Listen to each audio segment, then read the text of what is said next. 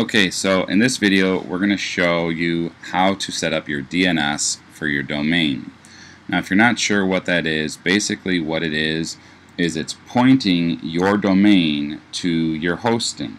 Okay, so it's kind of like pointing a phone number to an actual address. So what we're doing is we're going to godaddy.com. We've logged in under my account, and then you'll see here we've got domains, and we click on launch. And then once we do that, it's going to give a list of all your different domains, and what you're going to do is find the one that you just purchased. So in this case we're going to do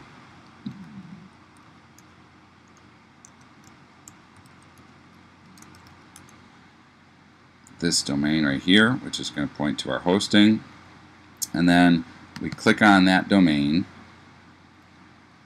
And then what we have to do to change our DNS is the DNS is actually our name servers. So if we scroll down a little bit to where you see name servers, click on manage, and then we're going to click on custom, and then enter custom name servers. Now the name servers are actually going to be sent to you from your hosting company in your welcome email. It's going to say these are your name servers. So what you do is simply copy and paste them in. It's normally going to be something like ns1.